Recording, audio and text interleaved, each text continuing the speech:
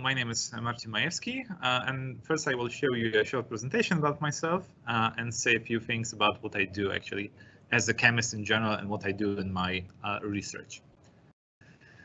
So, as I said, my name is Marcin Majewski. I'm currently a postdoc, so I'm doing a kind of fellowship after a PhD in the group of Harry Anderson here at the Department of Chemistry in Oxford. And just to show you shortly about my research about myself, let's start where I'm from. I'm actually from Poland, from the city of Wrocław, which is the largest city in southwestern Poland. Born and raised there, and completed most steps of my education, and moved to Oxford about 2 years ago to do my fellowship. And just to show you a brief a plethora of things that I can do. Maybe it's easier just to show them as pictures. So of course, as a chemist, I do experiments, and I do them both in a research setting and also in an outreach setting. So I do show simple experiments to the public to get their engagement in chemistry. As a chemist, you also travel for conferences to hear scientific talks, to collaborate with people and to get new collaboration this way. But also you have a lot of social bonding. You have usually work in international groups, or highly international groups, and you can bind with them both inside and outside of the lab.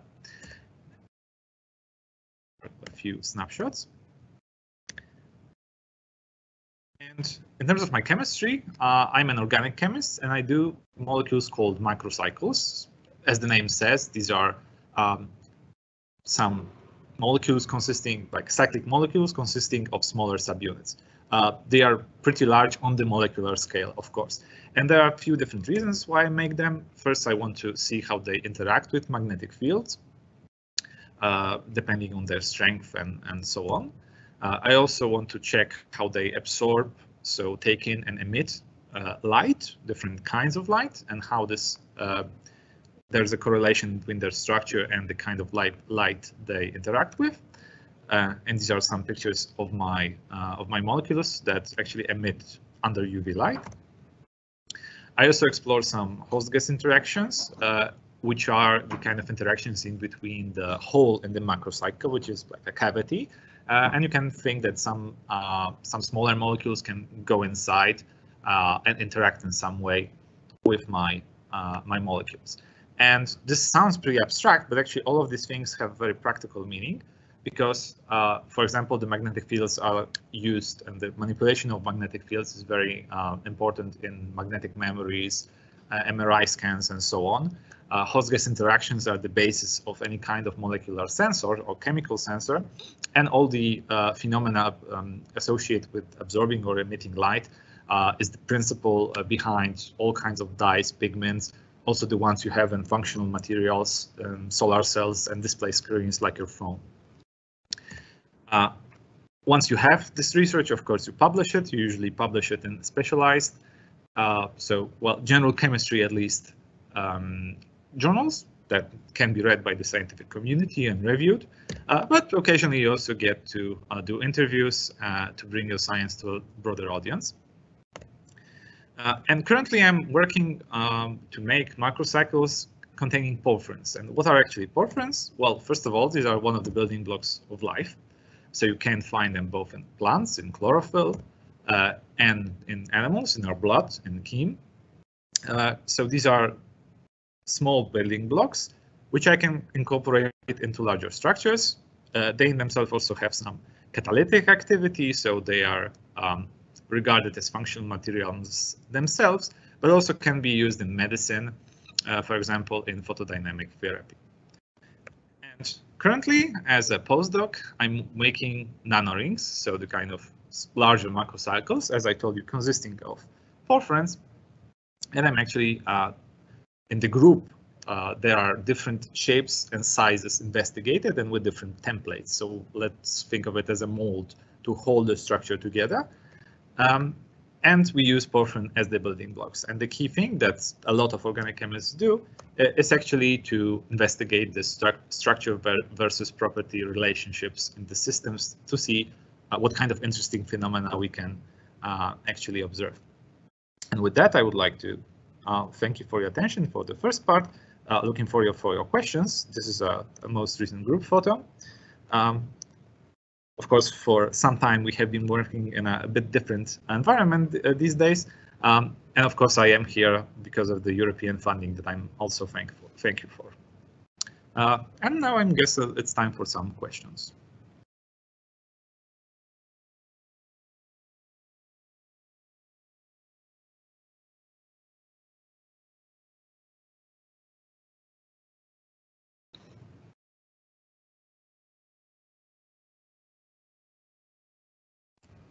Okay, so we have our first question, which is, are your molecules used in medicine too?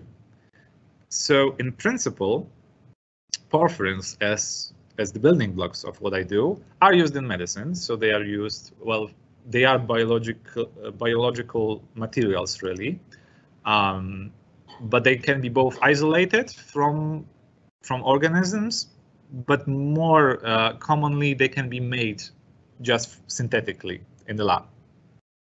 The ones I'm using are not meant to be put in living organisms, mostly because they wouldn't just penetrate our the cells, and actually some of them might be carcinogenic, so it would be the other way around. But some of them would be used, some of the porphyrins can be used in this photodynamic therapy, for example, so they can be injected to us. There are smaller ones that actually can be inside our bodies, and then by shining light you can actually kill cancer. So that's one of the reasons to do it. Now we're actually, some of us in the group are working at incorporating this kind of larger cyclic structures in biological functions. And first thing to do is to make them soluble in water, because we are made of water and living cells are made of water. So you need to make them water soluble, which most of them are not, but we're working on it. Okay.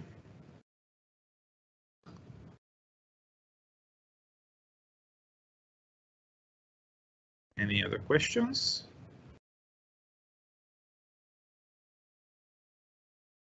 Okay, I have a second one. So the second question is, I will just publish it now. You talked about structure and function. How do you find out what happens when you change the structure? Very good question. With a very long answer. Well, the short answer is we have a variety of different techniques to probe our molecules. So it can be anything from direct imaging. So we have we can use microscopes, but not the typical light microscopes, but microscopes using electrons as the source of the radiation, and you can visualize your molecules on the surface, for example. So we can probe the structure like that. Mostly we deal with solution-based methods. So we try to dissolve our molecules, because we make them in solution. We also dissolve them in different solvents. And then we have different kinds of methods called spectroscopy, which means the name actually suggests that it's interaction with different electromagnetic radiation. So you have different kinds of methods in which you radiate your sample, and it gives back some kind of a signal that can tell you a bit about the function. So in terms of how it responds to light, for example, if that's what we're interested in. If we're interested in how it responds to magnetic fields, which is also pretty common, because this is the way also to know how they are built. We also then put it in a magnetic field and try to see the response. So there's very different techniques. You can do an electric field if you want to see how it responds to electricity, and you can also add in different molecules and see how they interact with each other, how their state changes, how their properties change. It's a very broad question, so we have a follow-up one I'm happy to answer as well. Okay, next one. Why did you decide to go to Oxford?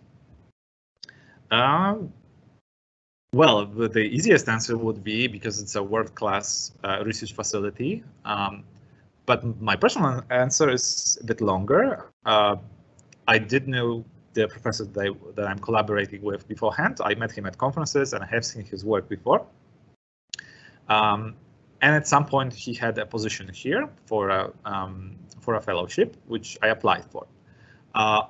Funnily enough, I didn't get that position, although I did present my own research, the one that I did before on my PhD, and my professor was interested enough that he said that we should like write up a proposal for my own research and then get funding for it, and that's how it happened. So I actually got external funding, and then a year later came in here as a Marie Curie fellow. So it was a bit by chance, but a bit by conscious choice, by just knowing who does what in my field. Okay, and next one. What will you make next? I'm guessing like in the lab. What kind of molecules will I make next? So there are a few different paths that you can take. First of all, we want to make bigger molecules, so with the rings with larger diameter, because there are some theoretical predictions that some effects might be observable, some properties might be observable only in this medium range rings, mesoscopic rings really, which are not yet achievable. So we are working towards making just larger rings, but also to connect rings in different, how it's professionally called, topologies. So if you can, if you imagine that you can connect two rings like in a chain, that's one way to make a new molecule, and just to see what that does, or to stack the rings one on top of the other and then create a tube and see how, or have a canal and see what kind of properties does it have. Can it like transport molecules? Can it arrange in some kind of porous material, and so on? So it's mostly about making either larger, more complex structures from these rings, or just making larger rings and see how they behave. Okay. So next one, which is here. So are conferences an important part of a career in science? Definitely. Definitely. You would think that the major part of my work is just doing experiments in a lab, and that's true. But at some point you need to write up your material, you need to publish it, and then you get some limited response to it. You get some reviews, you get some comments in social media and so on. But that's not all. A lot of the inspiration and follow-up work and collaborations come from live meetings, just chats, on coffee breaks, on conferences, and so on. So conferences are not only about watching the talks, that's one thing, to get like a good sense what's happening in the field, what are people really interested in, but also to get this kind of connections, to ask follow-up questions to the research you see, which you cannot just make when you read a paper and you think like, how was it done, or like, what's the issue here? You can ask these questions live. So that's very important on conferences. Plus, you also see a bit of the world. You do see sometimes a bit of different cultures and different working styles. You often see how different labs work, which also gives you a nice inspiration for your own research. Okay. I see questions are coming. That's good. Okay, there's a question about once again, what sort of properties might you see in these bigger rings? For example, it has been observed in like really large macroscopic rings, so the ones that just made from metal that you can see under a microscope, that if you apply certain amount of a magnetic field to them, you induce an electric current. So they start to conduct electricity around the ring. And it seems that if you manipulate the magnetic field, this current can actually flip to the other way. So it can go, let's say, clockwise. And if you flip the magnetic current, it can go anti-clockwise. And it's predicted that this thing could be observed in pretty large rings, but molecular ones. But the thing is, you need to make them, because in smaller rings, you would need so large magnetic fields that we cannot really make them. So one of the goals in making more, larger nanorings is see how they behave in magnetic fields, and can we induce this flip of current, which is actually any kind of changing the electronic state is very important in all kinds of electronics. If you think of like transistors, what you have in your memories, you need something that can switch from an off to on state, from a 0 to 1.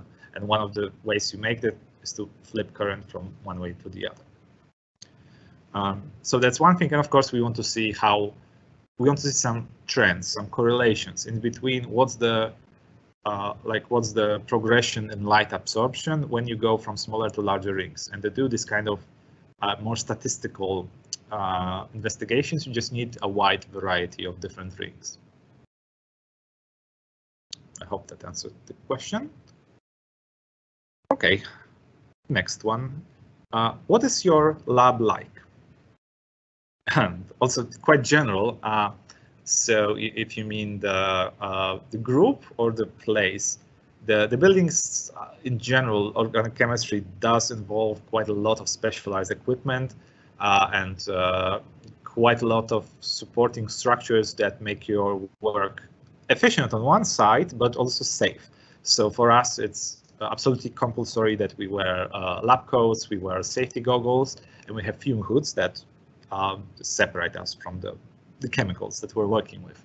So that's one thing. So and the lab setup is actually pretty advanced, pretty clean, although not as clean as like an electronics lab where you need a complete clean room and you work in special suits and so on. So we're not on that level, but we also need something in between. We need some level of protection. And of course, we need to have all the chemicals, glassware, and everything else organized in a way. We have like different modules for different equipment. So it is pretty complicated, even for chemists, even for trained organic chemists. Every time starting work in a new lab is a challenge. Every lab is organized in a different way. The people are organized in a different way. The workflow is different. Also, size of the groups are different. So now I'm working in a, let's say, medium-sized group, which is around 20 people. That's medium size for a research group. You can have groups much smaller, like 5 people, and much larger, like 50 people. And then it's a completely different work dynamic. If this question requires some more detailed answer, then please do make a follow-up. Okay. You said about traveling for conferences. Where would you like to go? Which scientists would you like to meet? Very nice question. Well, in terms of traveling, I actually really like travel in general. It's my hobby. I do it both in my professional life and in my free time, whenever I have the occasion and the funds. I'd really like to spend my money on traveling.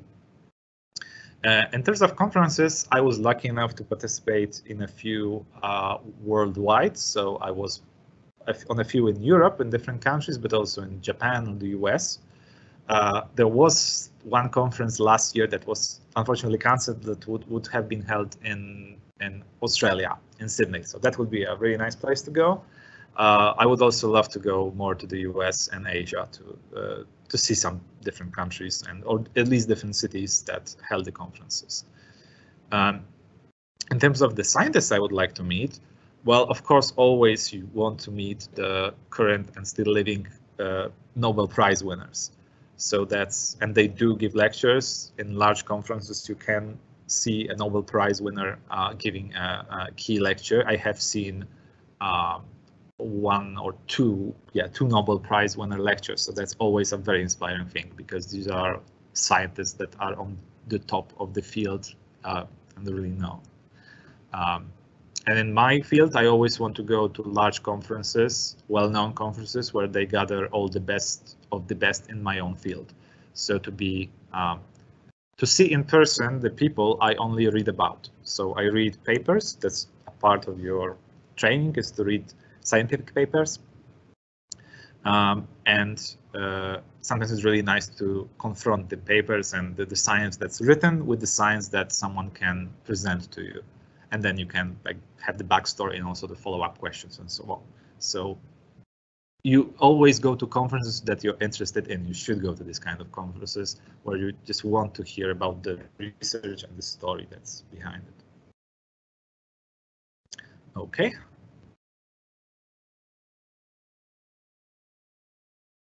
Next question. Now I need to scroll. Okay, you mentioned current in rings. Would this allow very small electronic devices like computers and phones? You're exactly right. That's one of the main reasons in this like revived interest in the different kinds of not only microcyclic molecules, but the idea that you can make electronics on a molecular scale. That's a whole field, and it branches chemistry, physics, material chemistry, and engineering, of course. So a lot of thought is put into making devices that would be so small that they require atom-like manipulation. So it's definitely one of the key fields that are developed now, that you want to make things smaller. And with classical electronics, the one that we currently use, you cannot go much smaller than we are currently at the limit because of some effects that are not classical. So the effects that are not governed by the kind of principles that were applied when designing these kind of things, but some, for example, quantum physics come into play. So these are so small things that you see these weird effects that now make it harder and harder to miniaturize stuff. And well, the bottom line is that maybe we should just use like single molecules or single atoms to do these functions. And that's one of the reasons that we also make really defined molecular architectures. And we actually, in terms of like the rings, we do, for example, put them on surface and just try to probe them how they conduct electricity in like different places. Or we also make tapes, so this kind of linear oligomers, and we also like put electrodes on both sides on the molecular level and try to measure the conductance and see if we can use them, for example, as logic gates in electronics. Okay. Okay, so we have a follow-up question. Thank you for your answer about the lab. We are interested in the equipment, but it made sense about the people too. Thank you. So yeah, the equipment is, well, we have a lot of different equipment. That some of it is part of the research group. So we have a lot of things to both make our molecules and separate them, because a lot of work is also put in separating mixtures that you get out of reactions and to characterize them. But a lot of equipment is actually shared in the whole department because it's very large and very expensive and needs a lot of maintenance. So we use this kind of collaborative approach. Sometimes we also send our samples somewhere else, different cities, different universities, different countries, and then we work with our collaborators to investigate some of the properties that we just don't have the equipment to do. Okay. Next one. What do you think is common to Nobel Prize winners? Why are they so successful in their work? That's a great question, and of course everybody would like to answer what do you need to do to get a Nobel Prize? But there is a common theme that's among most of them. They always say that it's always a combination of their passion to what they do. You need to really love what you do. The time you spent on it, because it's not enough to like love something, you need to like really work hard on it, and some luck. And because there are a lot of groundbreaking discoveries that started from something very insignificant or something that was just made by chance.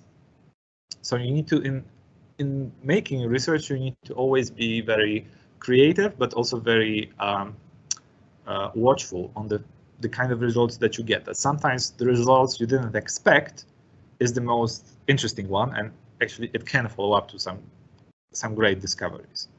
So I would say that it's always a combination of good ideas, passion for it, work, and a bit of luck. And of course, you need to have the people to conduct the research with. Nowadays, the times of single scientists who can discover new elements or new molecules or new laws of physics or laws of nature in general, are gone. Most of research is done in groups, smaller or larger groups, sometimes hundreds or thousands of people contribute to one major discovery. So collaboration is nowadays more important than ever. Okay. What is your favorite molecule? I don't think I have one favorite, although I always just like and always will like the molecules that I made at first. So the first things I published, the kind of macrocycles that I made during my PhD on my first paper, these are the ones that will always stick out in my memory as my first public achievement in the field. And it got like I got some nice feedback out of it. I did a good paper, which I'm proud of. So I think that's one thing. But also in organic chemistry, especially, you have a lot of molecules that are just aesthetically pleasing. They are very symmetrical. They're very nice to look at. You can make pretty drawings out of it and so on. They make great posters. So the aesthetic part of my work is also sometimes pretty inspiring. That you can think of how to make it look nicer, but it often means that it actually you change the properties, and sometimes these properties are even more important. Okay. Do you like chemistry? I am in primary school and I like chemistry, and because my teachers like playing with fire. Yeah.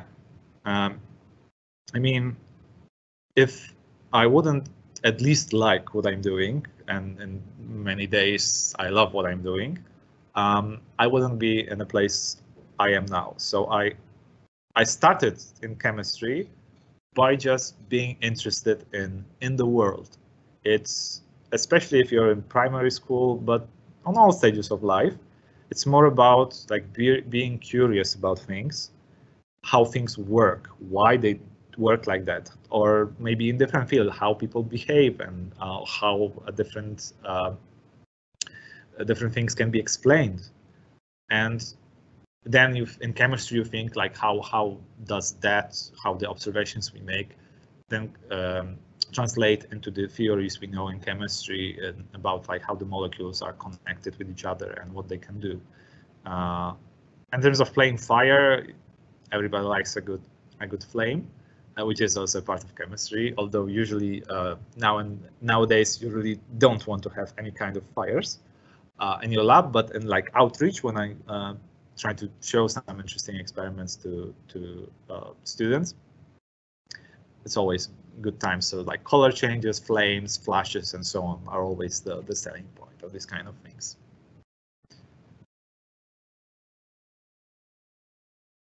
Okay, what are the important questions of chemistry stated by the Chemistry National Association? Of course, we want to think as chemistry as one of the principal sciences. It's one of the longest established sciences out there in terms of a whole set of tools that are designed to investigate it. So it is in all the possible fields. So of course, you cannot be great at everything. So in my case, we really want to advance material chemistry. So we want to make things that want to answer questions about how molecules, what's really underlying the principle and some of the theories we have. Is these are just models, or can you go deeper and have a more general view? So one thing is to have as general as possible ways of explaining everything that happens in this universe. So how molecules interact. Of course, one of the big questions is the chemistry of life, how life was created, how it and then how it got successful, why here, why on this planet. So that's also, and it's also a very multidisciplinary thing that you combine astrophysics with chemistry, biology, and so on to try to answer these questions. So origins of life, but also making our life better on every day, I guess, two large topics that you can think of. So, and in my case, it's just materials chemistry. So the kind of materials that you can use, the functions that you can utilize to make our life better, more. One more large field is making processes that are more environmentally friendly. So that's, of course, it's a big topic nowadays to think of what's called green chemistry. So rethink the processes that we know in industry and life, and make them more sustainable, more or less polluting in general. Okay. Do you ever make molecules you don't expect to make? Sure. More often than not, they are useless. So you make molecules that you have a plan to make something, and you usually start with reading some literature. So you read what people have done in the field. Then you come up with a pathway to do it, a rational one based on the knowledge you have, and you consult it with some specialist, with your supervisor or whatever. And then you try to make it. And more often than not, you fail at some step. Usually this kind of investigations involve multiple steps, so doing smaller molecules and then combining them to make larger ones. And the smaller ones even can be surprisingly non-cooperative, so it just can be not working as you want. But sometimes, especially when you're like towards the goal, the kind of like rearrangements you can have, the kind of unexpected chemistry you can see, sometimes make it actually more interesting. So you want to describe, you want to investigate the unexpected result than just what you thought would be the right result. And it does happen to me as well. I had a few projects in which like what became the main topic of my paper was actually completely random discovery of one of the properties of the molecules, and then of course it was traced back to a structural change. So something that I did not anticipate when I thought about the project. Yeah, it does happen quite a lot. Okay, I think I answered all the questions for now, so please do ask more or some follow-up ones, because they were pretty diverse.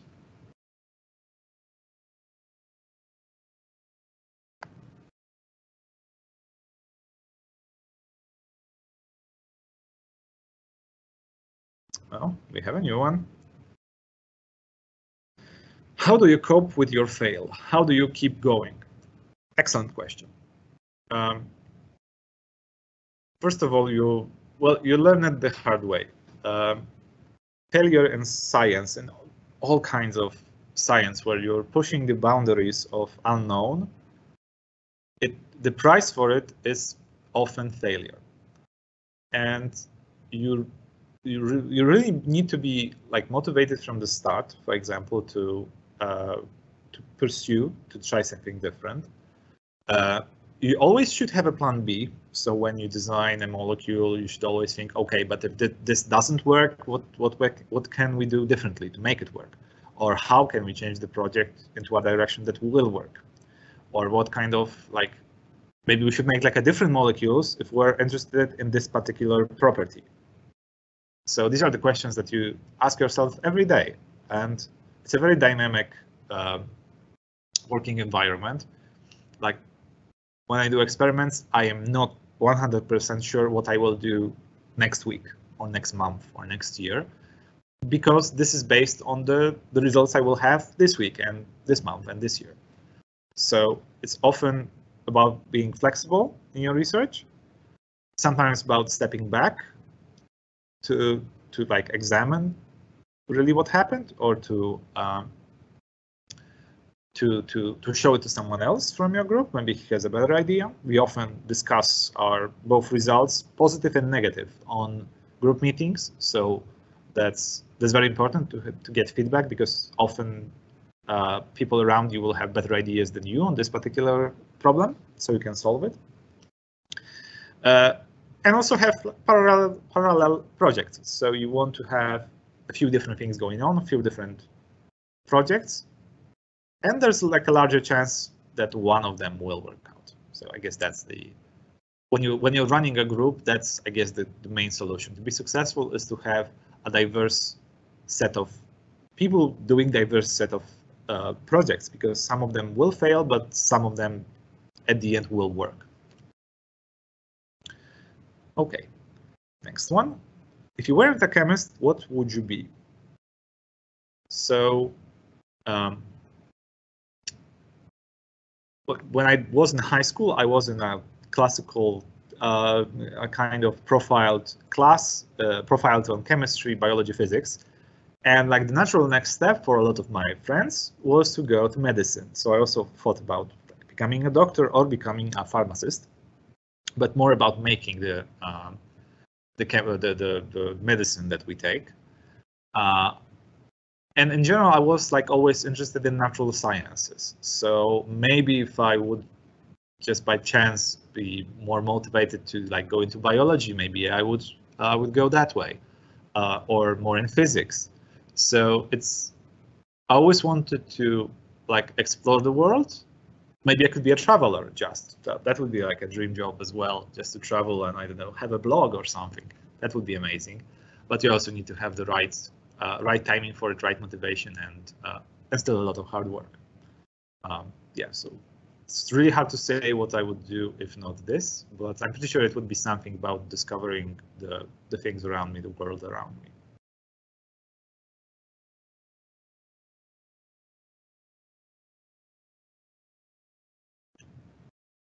Okay. What was the best advice you had when you were younger?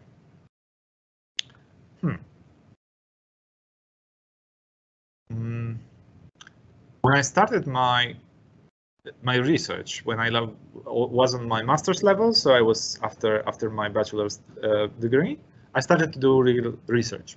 And at that time, my supervisor told me that you should try very different things and do not get discouraged very soon.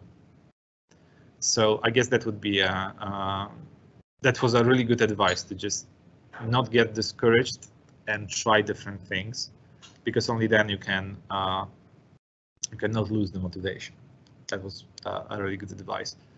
And in school, I had actually a lot of luck in having very inspirational teachers, and a lot of them just the way they conducted their classes, the way they taught me different things, and they pushed me to develop myself in different subjects. I guess that, so it wasn't that much of what they said, but what they did make me a better person, a better scientist.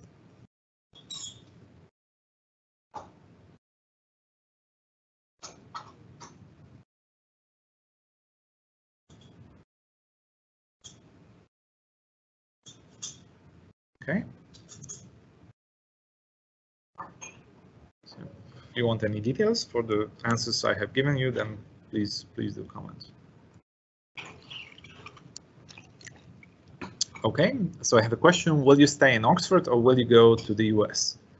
I'm not sure if these are like the only two options you can have, but it seems like I am finishing my fellowship here. So it was, from the start, it was a fixed term thing. I knew that I will come here for 2 years, and I'm actually finishing very soon. And the next step is actually going back to my home country, because I did get an academic position there in my old university. So I will be both an academic teacher and a researcher. So I will teach students, which I really like. Actually, I do like giving knowledge to others, but also I will conduct my own research as part of a larger research group. In terms of the US, for sure I want to go there both for travel in my private time, but also for many conferences to come once we can travel more freely. Okay, next one. Did the pandemic make a difference to your work in the lab, apart from masks? Yeah, of course it did. So masks is one thing, but first of all, of course, during lockdown, we couldn't go to work. And some chemists can work from home. Theoretical chemists, there's a lot of chemistry done in silica, so on computers where you simulate things, and that can be done from home.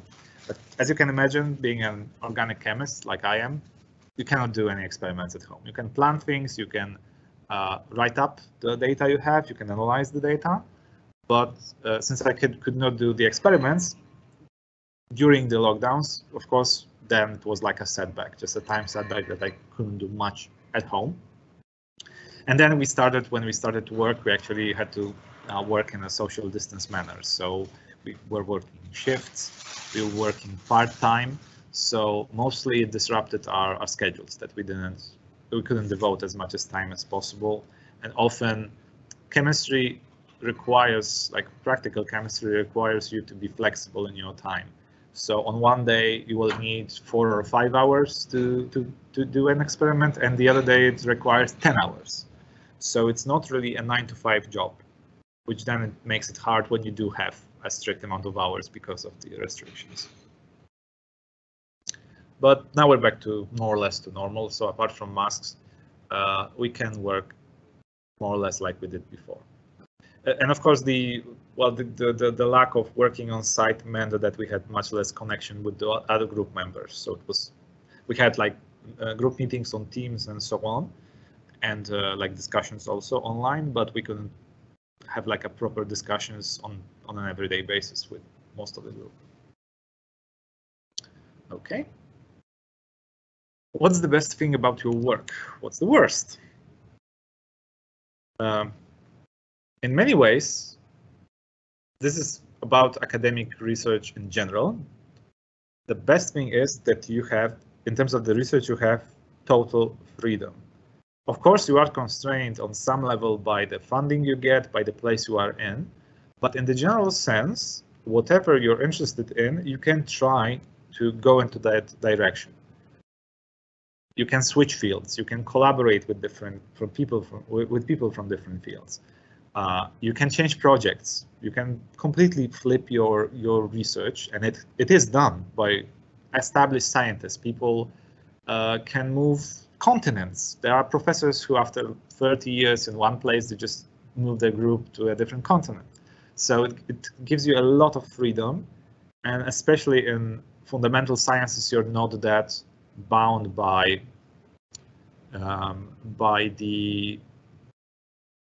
the constraints that are connected to applicability. So it's not that you need to think, if you don't make a device from what you make, it's just rubbish. No, you need to, like, you're more in the job to do like research to figure out how things work and not to just commercialize them. So that's an upside of research.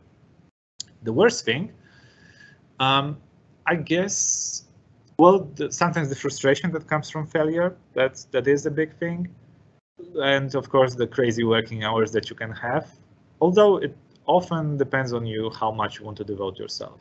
So you need to watch out. I guess that's a real danger for a lot of scientists, not to be burned out too quickly. So to balance your life in a way that's comfortable for you, to balance your work and everything that's apart from your work, to the level that you're comfortable with, and both have a life and have a successful career. Okay. You said you were going to work in a university. Would you ever go to work for a company?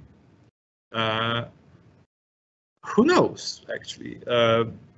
I have been looking into industrial positions. I have applied. I actually got one position, which at some point I just turned down because it wasn't exactly what I wanted. But I also have, like, I did a fellowship in a company, like an internship, summer internship, somewhere in between. So I have seen a bit of that side, and sometimes we also have collaborators that are experts in different companies, so they're employed in companies.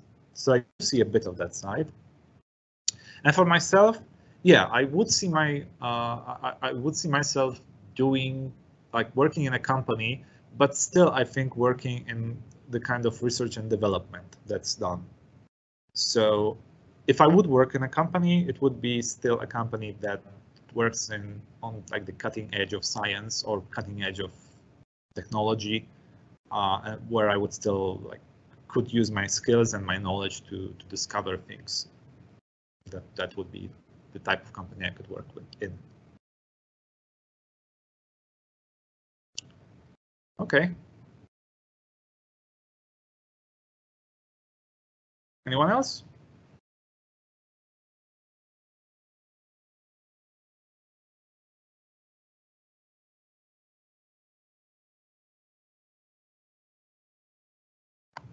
There was a lot of really good questions.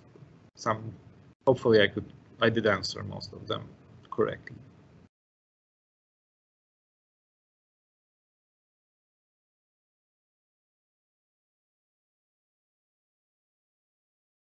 Okay, we have one more.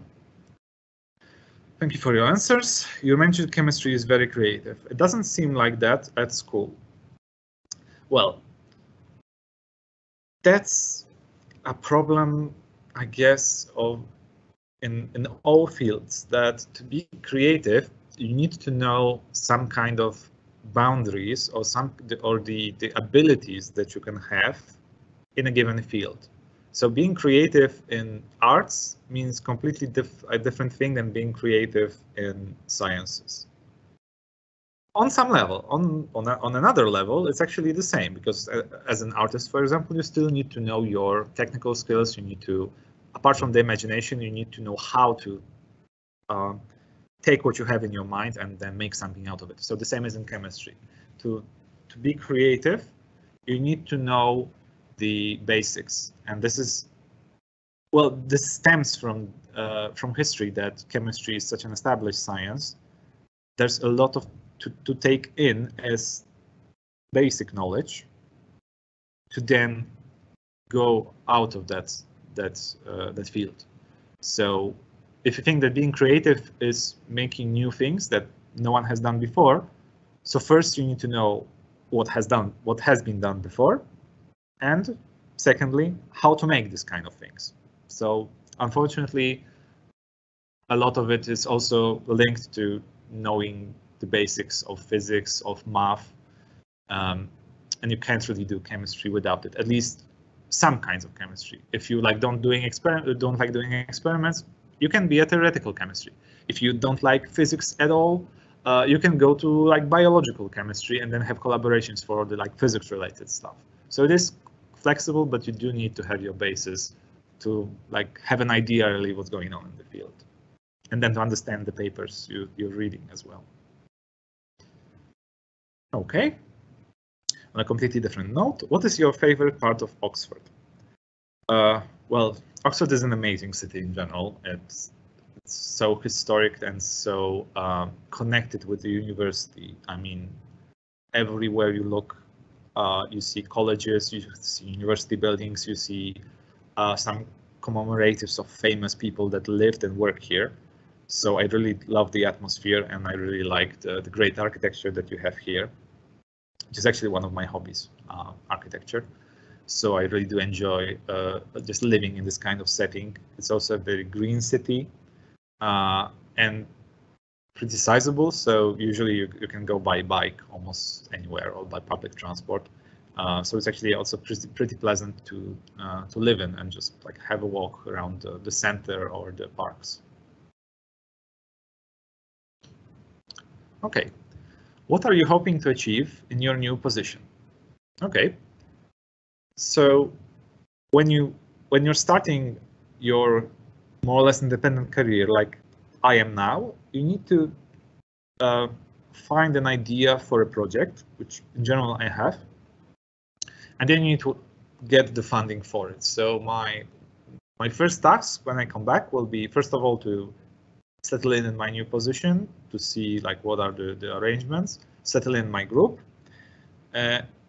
get funding for my research. So think about what I want to do more in detail, then get funding, and then do some preliminary work to see if my ideas are valid, and also to get collaborators to do it, as well as start to do teaching, to have students and see how that goes, and how to make myself a better teacher actually.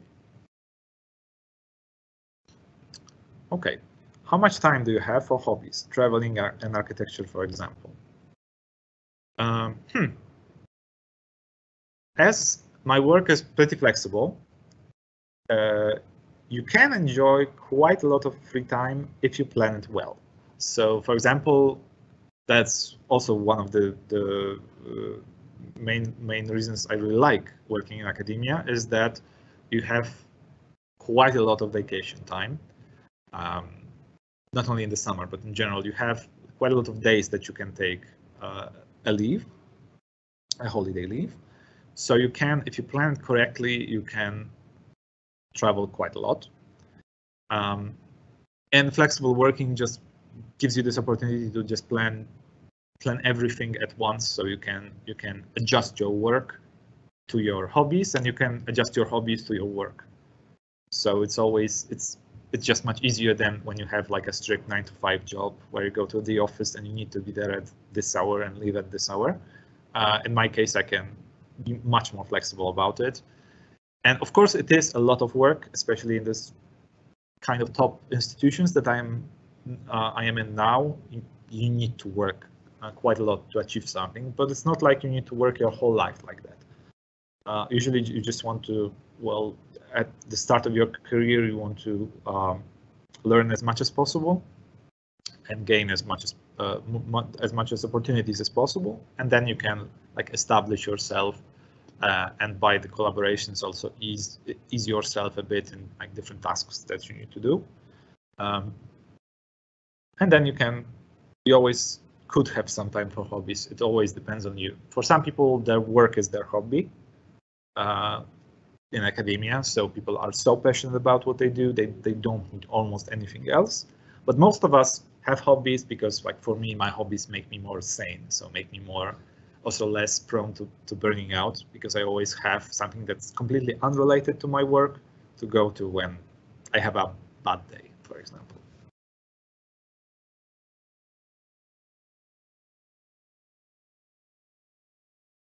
Okay.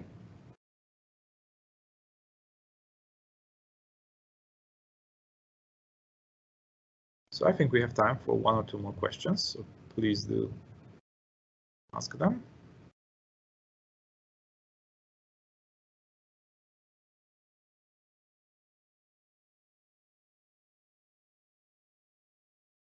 Oh, we have one more.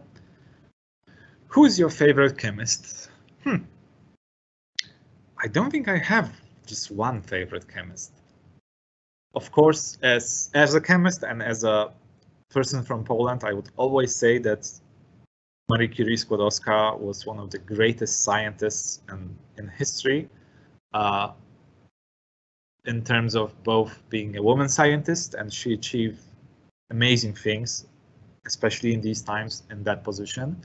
But in general, she like could combine science with working for the benefit of people.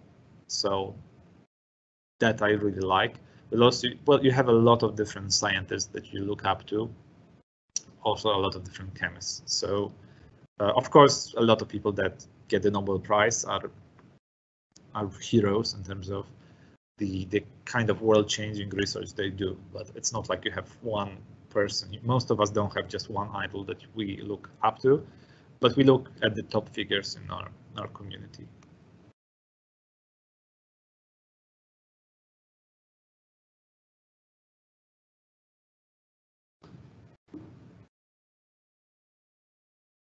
Okay.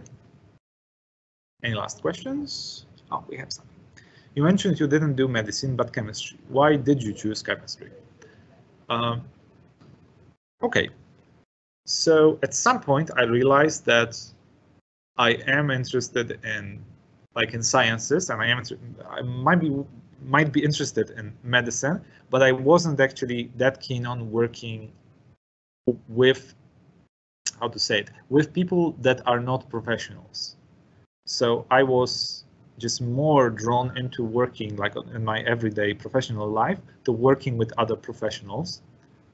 And medicine requires mostly working on patients, on just random people who just are in need.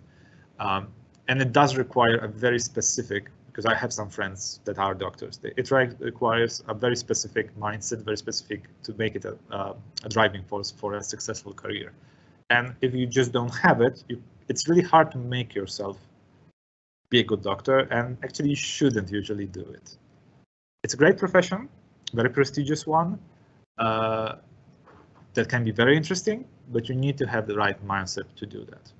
And also, of course, as time went by, I discovered that I like making new stuff, I like teaching as well, and just an academic career in chemistry lets me combine the kind of qualities I'm searching in life in a better way than medicine would do.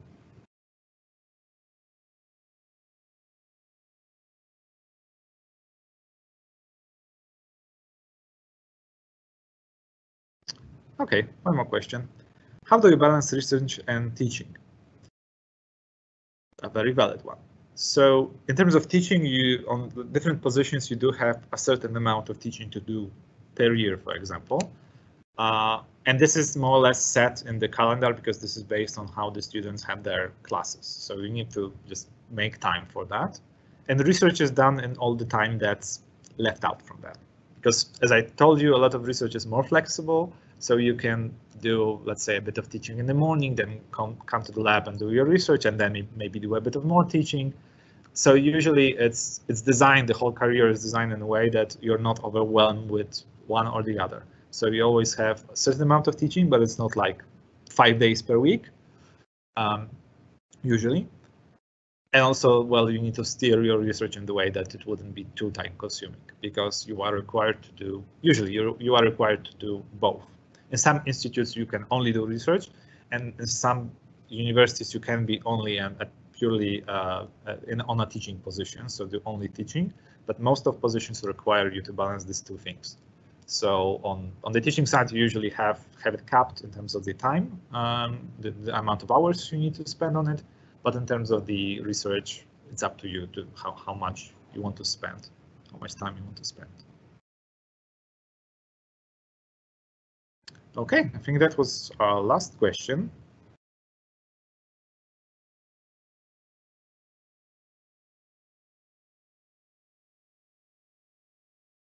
I think time is up.